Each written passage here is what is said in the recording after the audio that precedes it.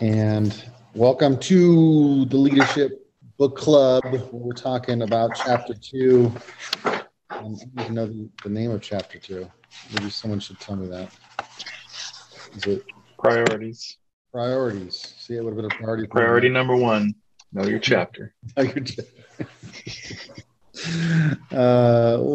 Well, I'll be honest with you. There's some of these parts in here where I feel like we've been working on some of this stuff already, probably our entire coaching career. And there's some of the stuff towards the end for me where I was like, yeah, this is speaking to me. But yeah, who wants to go ahead and kick us off and kind of tell us some of the takeaways, what they're getting from this chapter?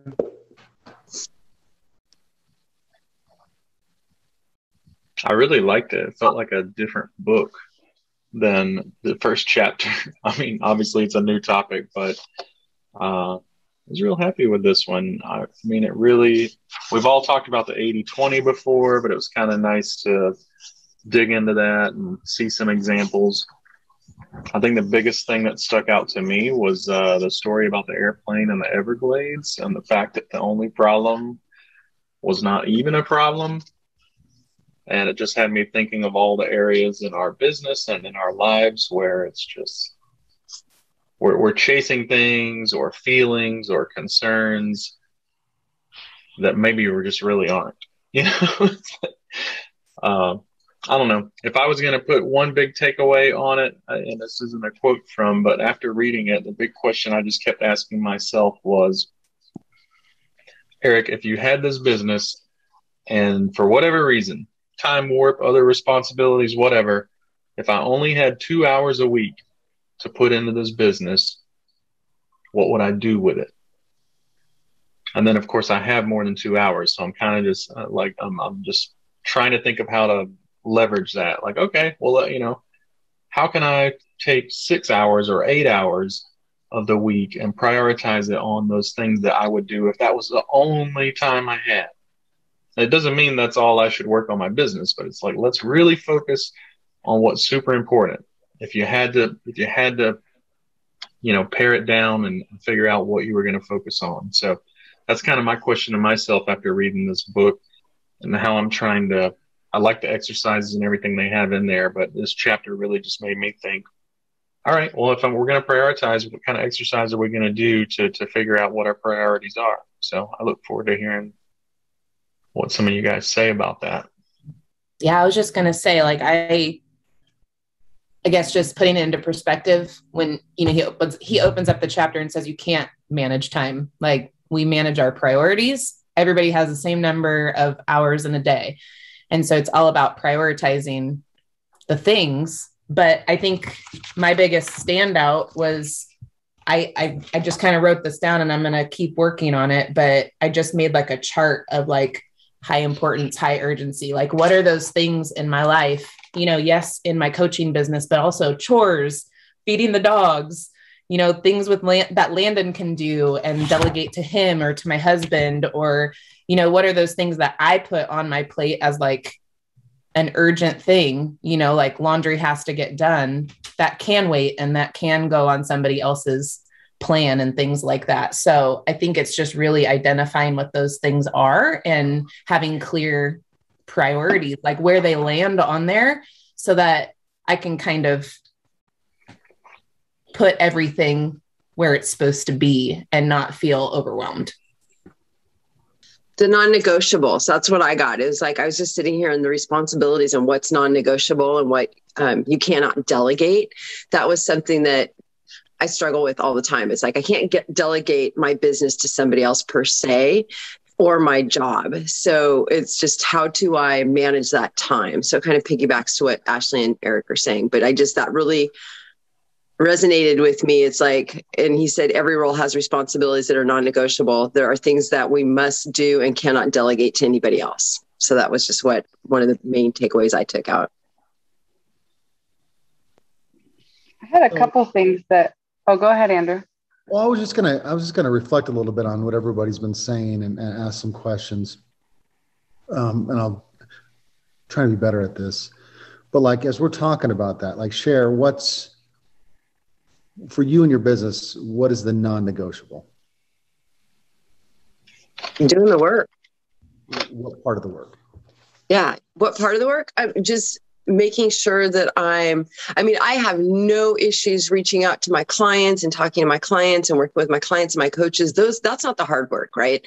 The hard work is being consistent on my posts, being consistent on reaching out to people, being consistent on friending people. It's more of the social media side of it, trying to just stay focused on doing that. And we know that that's the struggle with me, being consistent.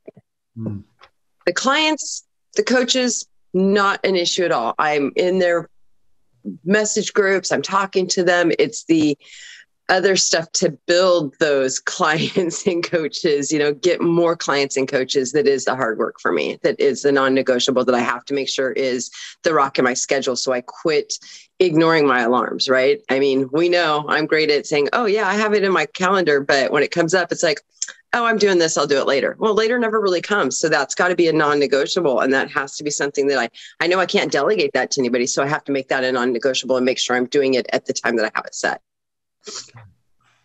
Is there anything that anybody can think of that they can delegate? Maybe it's in the house. Maybe it's not business-wise, right? But it helps the business. That was one of the things that really, it kind of, well, where does it say it? Oh, who and what will fill my calendar? And I was like, oh my gosh, there's so much on my calendar that I don't want there.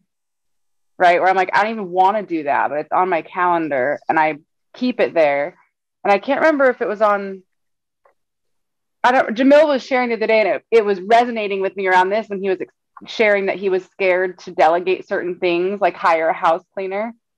And I have been talking about hiring a house cleaner for like way too long. And I just don't do it regularly. Do it. That was the best thing I did 3 weeks ago. It's the best thing I ever did when I had a house cleaner previously. So why I'm not doing it, I don't know. It's like one of those silly little things, right? Where it's like, whatever. It's the chatter that is like, so it doesn't even make sense if I say it out loud, right? But when it's in your head and stopping you from calling the house cleaner that you like, anyways, it's those sorts of things where, and if I'm honest, you guys, the level at which I keep my house clean is not even to my level of acceptance, right? Like, so I'm putting this task on my plate that I'm not even really succeeding at, instead of just saying, I'd like to employ you and keep your business thriving also. Like, what a selfish thing I'm doing.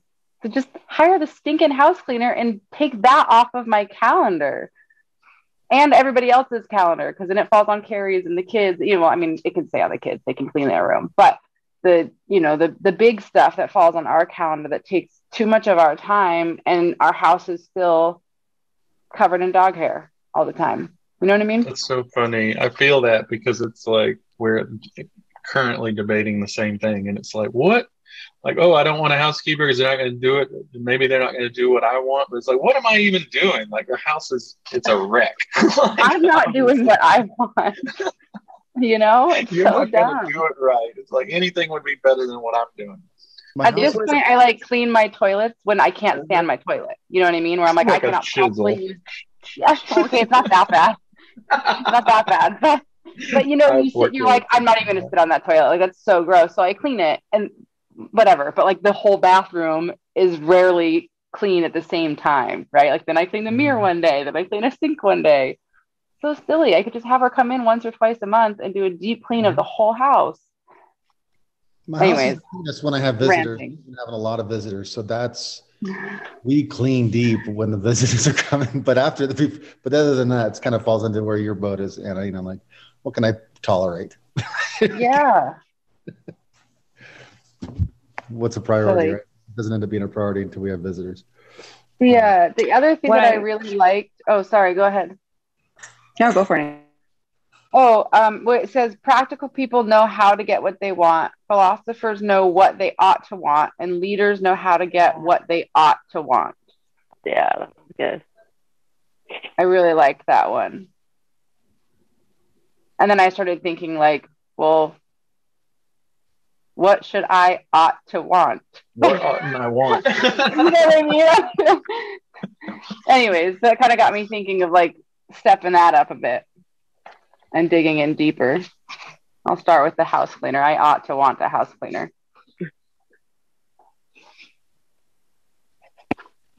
It was interesting. He spent time on in the section about working smarter, not harder, which we've all heard before. But the one thing he said, which I'll tie it into something one of the ladies in our bunco group talked about, but he's like, you have to have time for yourself.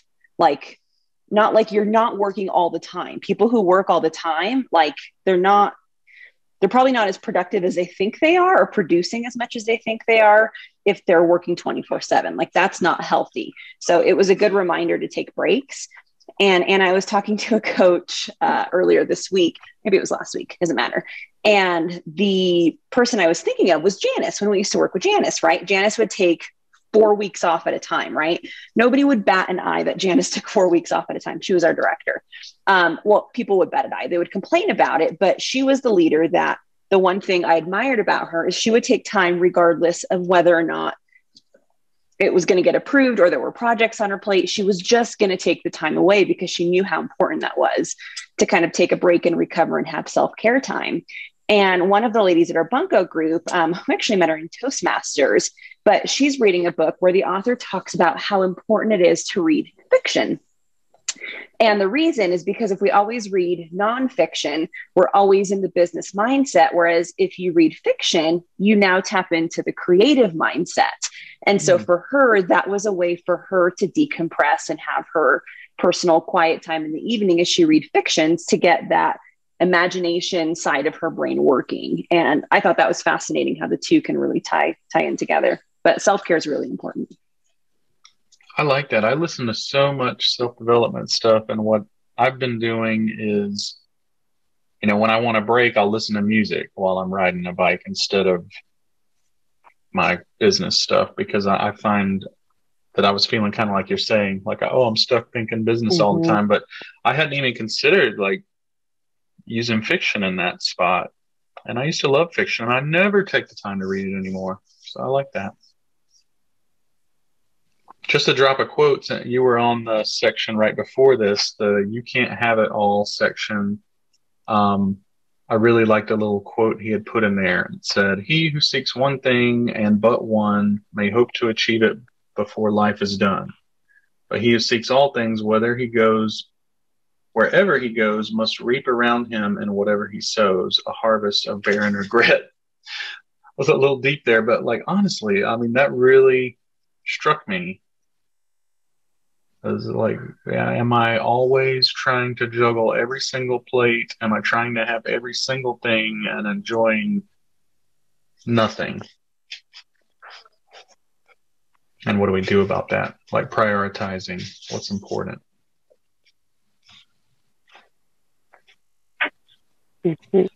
Rebecca, I see you're off mute. I think you want to talk. Oh, I didn't realize that. Well, I did have something that I was going to chime in, but I was trying to look up because I have the book on Audible. I didn't buy the book because I'm really bad at reading. And I'm trying to remember if this was in the 3rd chapter or in the 2nd chapter, but he talked about the 3 R's instead of the academic 3 R's, the requirement, return, result. And that really made me think about really, reprioritizing my calendar and kind of doing everything that everybody else has been talking about, the house cleaner, what I can delegate and all of those things. And because the word requirement just kind of hit me different than everything else. But like I said, I really hope that was in the 2nd chapter. Yeah, that's in this chapter. Yeah. Oh, okay, good. Yeah. Good. Something that else hit with me was fighting to keep 20% of your calendar as a white space. I tend to really fill up my calendar, and Monday, Tuesday, Wednesday is so full. And I was looking at next week when I was reading this, and I was like, I don't have Monday, Tuesday, Wednesday. There's no white space. It's like from 6 a.m. to 9 p.m. that I'm working. And so it's just one of those things where I have to find that white space. I can say for Cindy and I, we used to, especially early on, when we were working full time, both of us, and working this business full time as we're building. Oh my gosh, little kid. that was one of the biggest problems in our lives. And if Cindy did not help create the margin, I would have kept working on Saturdays and Sundays, and we would have kept getting interrupted with family time, and it would have affected our marriage and would have kept affecting our family. And so we started to do that. And it began with just making sure Saturday and Sunday, nothing happened. And then I got a little more selfish and I said, okay, after 2:00 on Friday, because we started doing this full time, nothing's happening. I mean, we'll make exceptions, but no one can schedule. And then, and Eric and I were just talking recently where I'm like, I can't work till 9:00 at night, Monday through Thursday. I don't want to. I've been doing this too long. I shouldn't have to, right? We deserve to not have to work till 9:00 and not see our kids until 9, right? And so I started blocking off time, at 8, after 8, because we need it for our family. And so think about that thing as well as you're growing your business. It's important because if you're not having fun and you're getting wore down, you will not last. Bottom line. We've seen so many people burn. I was watching some of the things that Josh had sent, like, hey, here's who's close to ED. And I'm looking at the list of people that were close to ED. And it's at the end of the month. And these folks were FIBC a year ago. They're burnt out. They're doing too much. And now they're barely making executive director. So these little things are important as you're building. And you get to pass these on to your coaches as well as you're helping develop them. The other thing I wanted to throw in here, I don't know if I'm a big believer in being proactive versus reactive. When we came to this business, there was a lot of reaction versus proactive. But I don't know if I didn't remember hearing it in the Audible version, but it's in the book. Initiators, prepare, plan ahead, pick up the phone and make contact, anticipate problems, seize the moment, put their priorities in their calendars, and invest time in people. Reactors, repair, live in the moment, wait for the phone to ring, react to problems, wait for the right moment, put other requests in their calendars, and they just spend time with people. They don't invest. I thought that was, I just stumbled upon it because I don't remember hearing it yesterday. I bookmarked that too in the Audible. Yeah. Huge. And then my other big takeaway I'll throw in here real quick is when we're talking about what gives us the greatest return. Actually, I heard it from Emil the other day when we were talking about this train for October. And he had said, am I doing this, or how well am I doing this? And I think we need to ask ourselves, like, when we're doing with our clients, like, okay, I'm doing my phone call with my clients. How well am I doing my phone call with my clients? Am I phoning it in? Am I really paying attention? Or am I just running through the gauntlet of phone calls? And the same thing with coaches. And as you're developing, your coaches and you're partnering with them, what's that phone call look like? Are you just running through numbers, or are we investing like development time in them as well, or relational time, friendship time? I think that's important.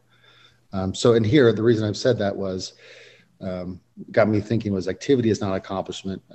Productivity is. It got me thinking about what Emil said. So those are my two big takeaways. Yeah, so going back into when you guys are talking about margin or creating margin, I like that so much because I think a lot of the times we try to balance our lives in either our business or our personal life. And I'm a strong believer that there is no such thing as balance. And so I think when we look at creating margin, it's such a huge difference maker because he goes into defining margin. He says margin is the space that exists between our load and our limits. It is the amount allowed beyond that which is needed. It is something held in reserve for contingencies or unanticipated situations. Margin is the gap between rest and exhaustion, the space between breathing freely and suffocating. Margin is the opposite of overload. And I'm just like, wow, that's, like if we start to, pile things on top of each other in our schedule or, things like that, not leaving, room for margin, then that's when we can definitely feel so overwhelmed. And I've seen that. Ashley knows I've always tried to balance, and I'm just like, I'm never going to be successful in that. I just have to create margin and really prioritize, which goes back into what Ashley was talking about the importance of needing to take precedence over the urgent. And so I think those two align. I mean, this whole chapter obviously comes together as a whole, but I'm writing these down to help me stay focused on like, okay, what's at the top of my priority list and why, right? It's the high importance and high urgency, and that's what needs to be at the top. But yeah, that was pretty much my big takeaways. So good. I love that.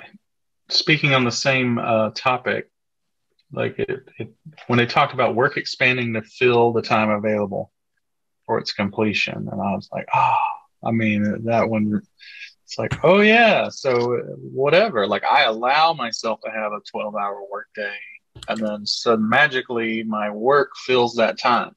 But is it even productive work?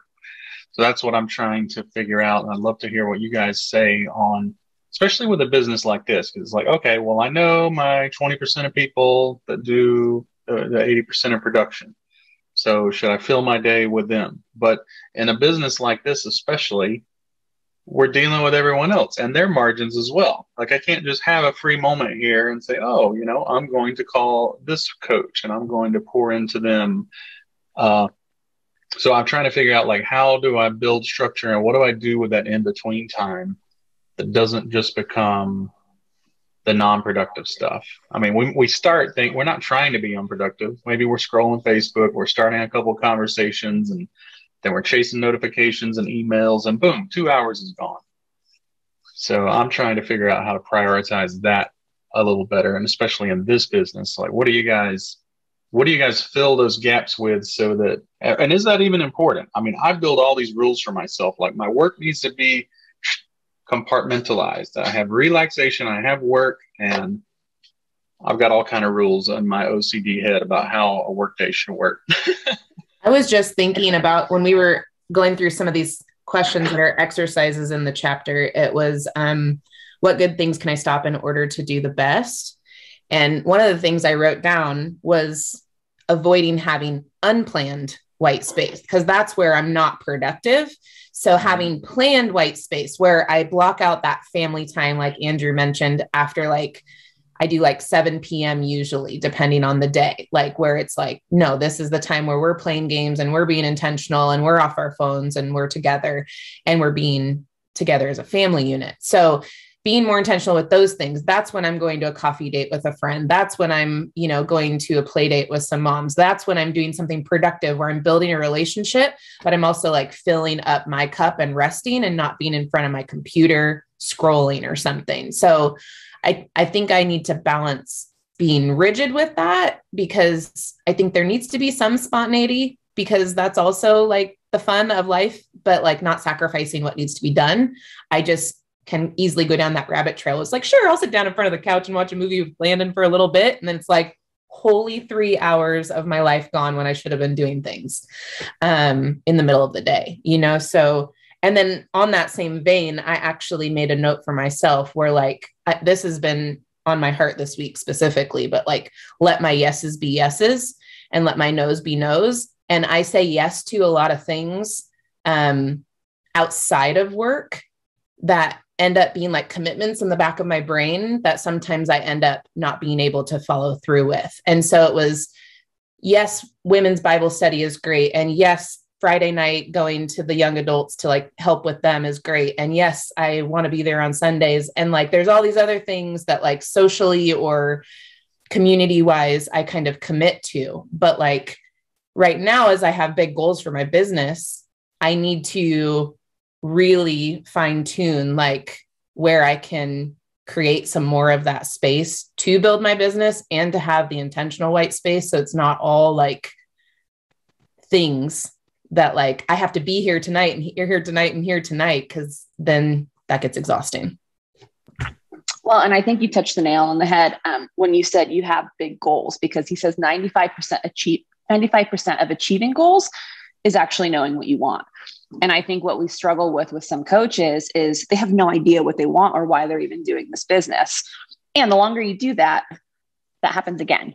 Andrew and I are kind of living that season now where it's like, cool, this was the best that we planned Colorado. We knew what we wanted. Now it's like, well, now what? Andrew wants the RV. We're not eye to eye there yet. So it's one of those things where unless you can really define the life that you want to build, it's really hard to create that white space or a structure that supports the life that you want to build. And so it's getting super, super clear with that with your coaches, because if they're like, oh, I just want to make $2,000. Okay, well, what does that $2,000 represent to you? And if we don't know, then it's going to be easy when they have white space to do nothing, because there's no big driver or motivator or pull to want to do this. So I don't know. Those were just kind of my two thoughts, because he mentions it in the chapter about the goals.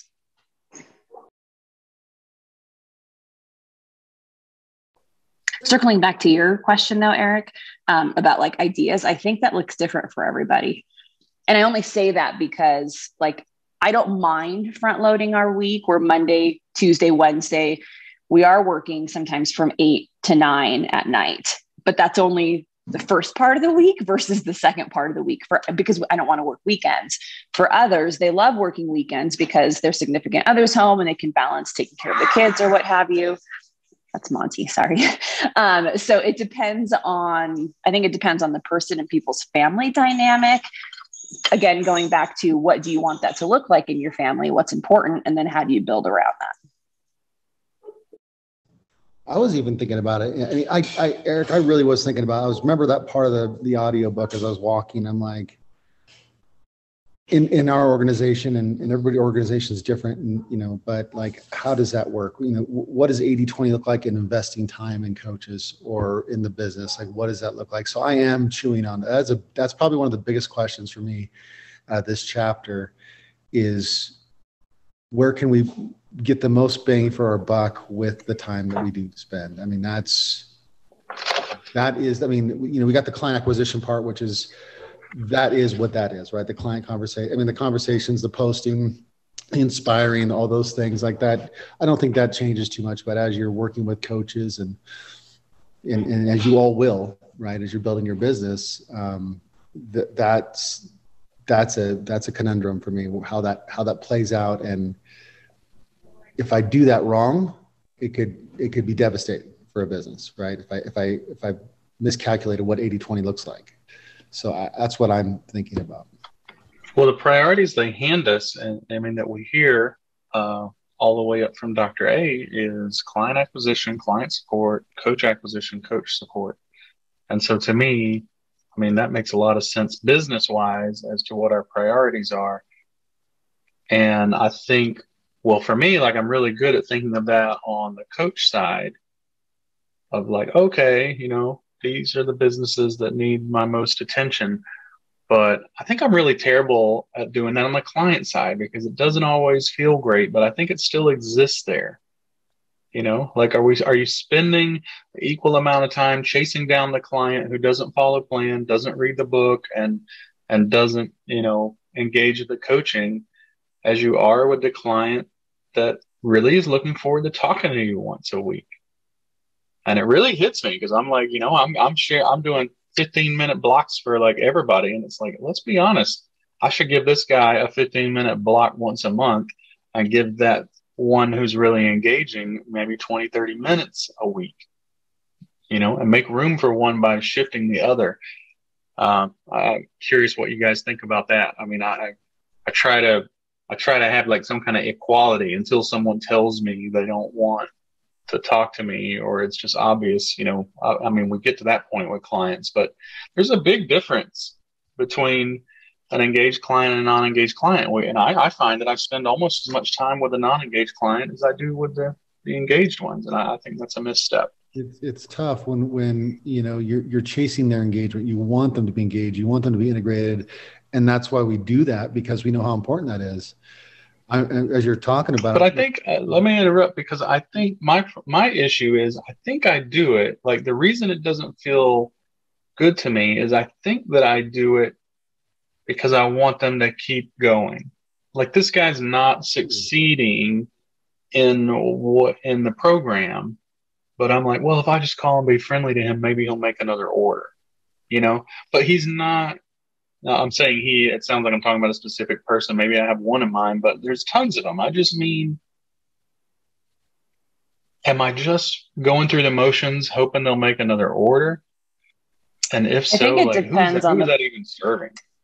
Yeah, it's a good point. I think it depends on the person. When you said that, I think of one client that comes to mind that I talk to every week.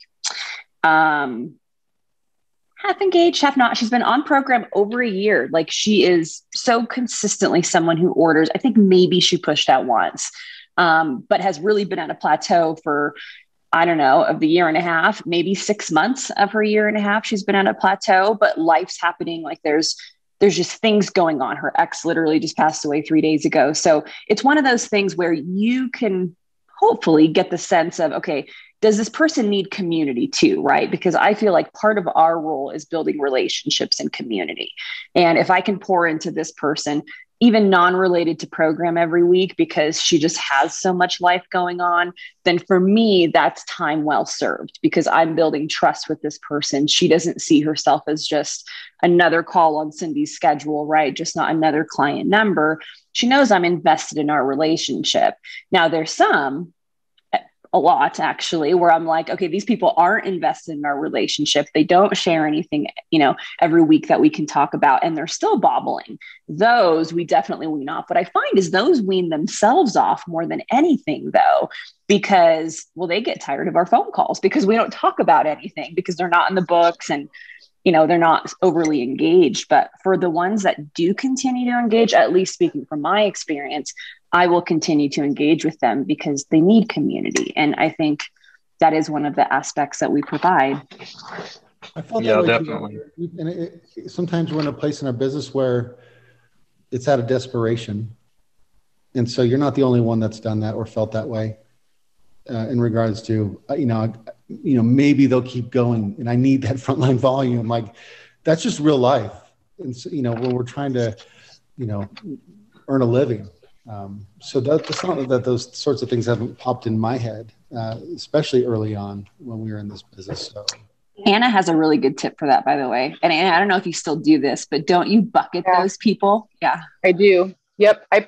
So I do most of them on Wednesday mornings. I blocked that time for myself, and I don't tell them exactly what time I will call them. I put them on my Wednesday schedule and I say, I'll call you sometime between 9 and noon. And I just start at the top of the list and I call down the list. And sometimes I'm done by 9:30 and then I have white space again on my calendar. So I give them the same respect for my calendar as they do. And they no longer take, an actual block on my calendar. They kind of get thrown into this Wednesday bucket. So I call them every week. Most of them don't answer. And it's worked really well for me because I no longer feel disappointed. If I'm honest, sometimes I'm like, yes, I get to go for a walk, or I get to go do this thing, or you know what I mean? Like, there's been so much. That. I don't feel disrespected by them anymore. I feel like we're back on that even playing field where I'm meeting them where they're at in their journey, instead of like, ugh, I could have gone to the grocery store if I had known that you weren't going to answer again. But the honest truth is I did know that you weren't going to answer again because you never answer. Except every time you go to the grocery store and you're like, oh, call them real quick. Then they answer. Right. So I just kind of put those folks in that bucket and I have them on one day. And of course, some others like trickle in. Like, I kind of need to revamp again, where I have a few more that have kind of re-engaged and a few that are, so it's getting a little messy on Wednesday, but I need to go back through, and those that have really re-engaged. I mean, it's a simple conversation, right? Like, hey, I've had a few things come up on my calendar. I need to move a couple people around. Are you available on Mondays at 3:15? I mean, you don't have to tell them, like, since you've re-engaged, I'd like to give you an actual spot on my calendar. Like, we're protecting that time for ourselves, right? Yeah. And meeting them where they're at. So when they're more engaged, I can move them back to a more consistent time where I am more engaged and not so much looking forward to doing something different. So into the weeds on your logistics there, like, do you, let's say, it doesn't matter. Like, let's say that's a 2-hour block. Like, so you mark that time as busy so it can't be booked in other ways. And then you just front load it. You try to make all your calls at the beginning of it. And if nobody answers, I do make all my calls. And I just go down the list. So let's say that they all answered. It would probably take me about, I have 9 to noon blocked. Right. If everybody answered, it might take the whole time, but nobody's ever going to answer. Or, not everybody's ever going to answer. Totally. And so what ends up happening is that I end up having that white space. And so I'm able to use it. So most of the time, I choose to use that for me time. Like I get to go for a walk, or maybe I go paint my nails, or, you know, read a book that I've been wanting to read, or meditate, or, you know, something like that. Go to the store that I've been, you know, I don't, like lately I've been wanting to look for Halloween decorations. So that might be a time that I get to like go just do the thing that Anna wants to do. Or if I have action that I've been feeling behind on, then maybe I complete those action steps that I've been wanting to get caught up on. So whatever I want to use that for is what I end up using it for. But it's been really helpful to not, I don't know if you've, I mean, I know you have, because who hasn't as they build this business, where you block out all of this time for people and you spend an hour and a half for one 15-minute phone call, right? And you're like, did I seriously just sit here calling people, waiting to call the next person, waiting to call the next person, and like the one person at the end of the day actually answers? What a waste of your time, you know? So that's been really helpful for me. I have a quick question about that, actually, because I like that idea. But I mean, obviously all those clients don't work during the day, or, I mean, because I mean, I would like to do that too, but I know, you know, these certain people work during the day, so they wouldn't be able to answer regardless. So is that how you divide out your clients, to do a bucket list kind of thing? I'd never really even asked them, like, do you work? I mean, most of them don't. Like, they're able to take calls during the day, or at least they said they were when I asked if that time would work for them. But so, if you know that, talked about it. So then maybe you block one, you know, later in the day where it's like, I don't know, Mondays from 7 p.m. to 8 p.m. you call all those people. And then you know that sometimes you're going to get through it really fast and no one's going to answer, and you have white space now. But you just put them all on one day so that you're not trickling through, and every night of the week you're calling one or two disengaged people and taking your family time away every single night for people that don't respect your time anyways. Just put them all on one night. Hopefully, I like that, the bucket list. Yeah, this. I would always, as you're going through this as a new coach, or even as we're old coaches, is I would always ask, like, what do your calls look like? How have you set them up for success in this as you're bringing them into the program? What expectations did you set for them? And I always put it on us first.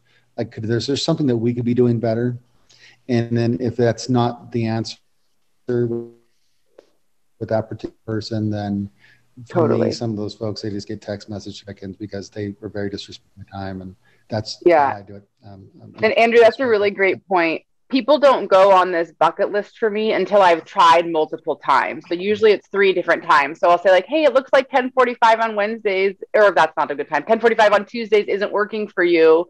Would Mondays at 4 p.m. be better? And if they're like, oh yeah, that's so much better, I'm like, awesome, let's move to Mondays at 4 p.m. I can't wait to connect weekly. And then when that same thing happens, I'm like, hey, it looks like Mondays isn't working anymore for you. Would whatever work better for you? So it's when the behavior is consistent, when I've moved their time around, that it's like, you just aren't going to answer for these calls. They're not important to you. So Andrew, that's a really, really good point. I don't just get frustrated by a client when they don't answer 2 weeks in a row and then put them on this bucket list. It's like, I really give it my, you know, like you're saying, what can I do differently, and how can I engage them differently before they, you know, fall onto that list? So I really have probably, of my 50 ordering entities, maybe 6 people that fall on that list. So 6 to 8, depending. So it's not like it's a long list. Yeah. No, I just have a couple that week after week after week, I call, you know, I send a message trying to reschedule, and sometimes she replies, sometimes she doesn't.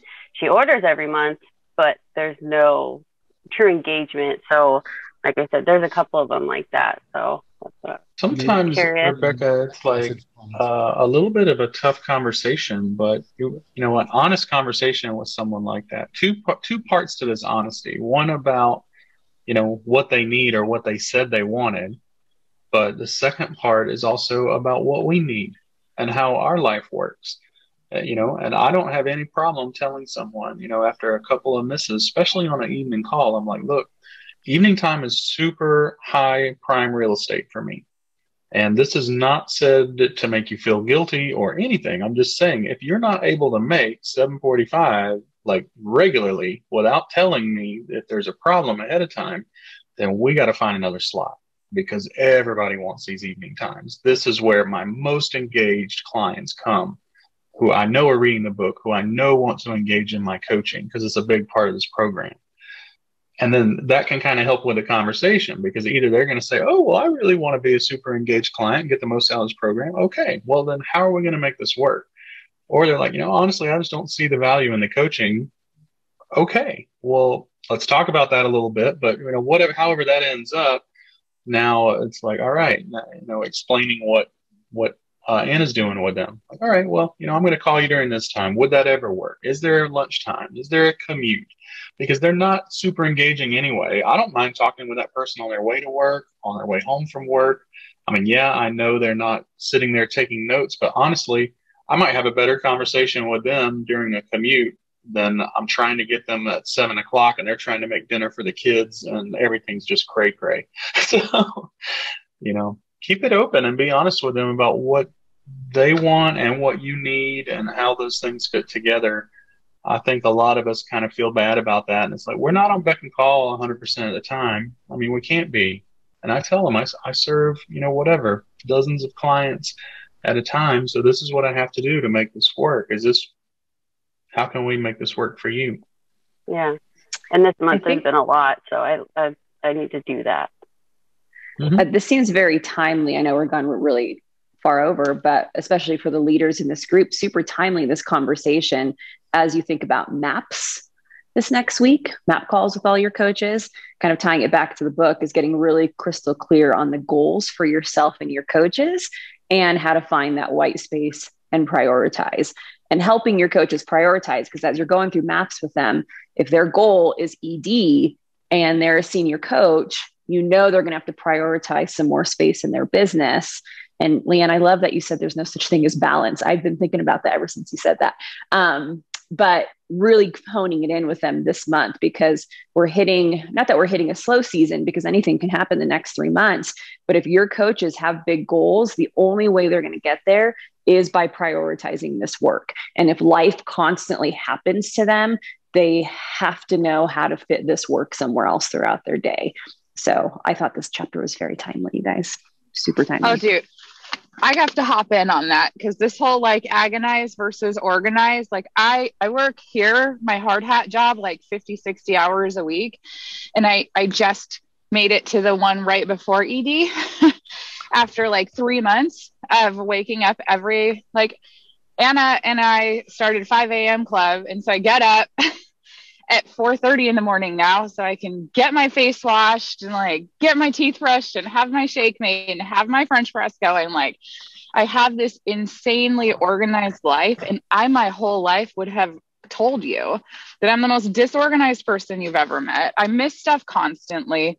I am not someone who shows up and does stuff. But this has been having a routine of things that I am doing that happens no matter what, especially on Sundays when I really, really don't feel like it. I've got one day a week I don't set an alarm and I'm still freaking up. And it is I just get up and I do the things. And no matter what, I win my day. And not no matter what, right? I do also, it talked about having a to-do list, and I circled that. And I was like, that's just my win the day card. That's all that is. But there's days I don't win my day and I work 60 hours a week. So guess what? There's just days I don't win my day, and having that, I have the drive and I try really hard, but the organization difference, I don't agonize anymore. I don't wonder what's going to go on, because it's on my calendar. It's I know what's going to go on, because my watch every morning tells me what's going to happen. It's here's what's on your calendar for today. It's da-da-da-da-da-da-da-da-da-da. And I do start to feel a little overwhelmed, but I've got time blocked out too for no phone, no nothing, no, anyway, I love this. Sorry. I'm so glad you chimed in because I was literally just like, do I call her out on this topic? Because I feel like she has something to say and she's not saying anything. And it's like perfect for you. Yeah, she's talked to us on our calls about you in exhaustion, let me tell you. So I've seen on this is you guys are the go-getters.